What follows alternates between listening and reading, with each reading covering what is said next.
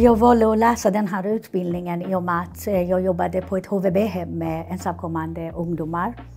Och det var därför jag blev intresserad av att studera vidare och lära mig mer om hur jag ska handskas med de problem jag såg i arbetet.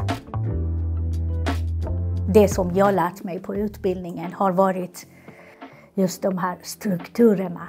Att förstå vad betyder det att ha föreställningar om människor utifrån deras kön, utifrån deras etniska bakgrund, utifrån den grupp de tillhör. Och det har jag tagit med mig i diskussionerna i arbetet. Hur ser vi på olika grupper? Ser vi dem som homogena? Ser vi dem som heterogena? Vad betyder det? Som student behöver man ta reda på vilka valbara kurser man vill fördjupa sig i senare.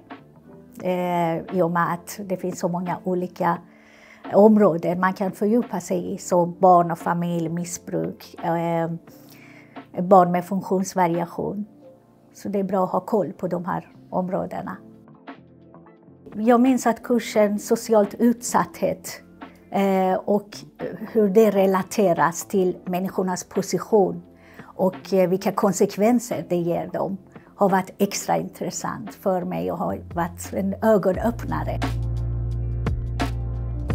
I min uppsats skriver jag om 8 ensamkommande ungdomar som har erfarenheter av att ha bott på ett HVB-hem. Och jag tittar på det här mötet de hade med svenska myndigheter, Migrationsverket, socialtjänsten och skolan. Men även vad som händer i vardagen. Det som är bra med Malmö universitet är att det finns verkligen kompetenta lärare som visade på ett enkelt sätt alla de här sociala relationerna jag var intresserad av. Samtidigt var det också jätteintressant med de här frivilliga organisationer som var och berättade om sitt sociala arbetet. Så man kunde sätta det i ett samhälleligt sammanhang, allt det man läste. Jag arbetar just nu som socialpedagog på en sektion som heter tillfälligt boende utan stöd. Där jag jobbar med olika saker, bland annat med bosättningslagen och hjälper människor med sitt bostadssökande.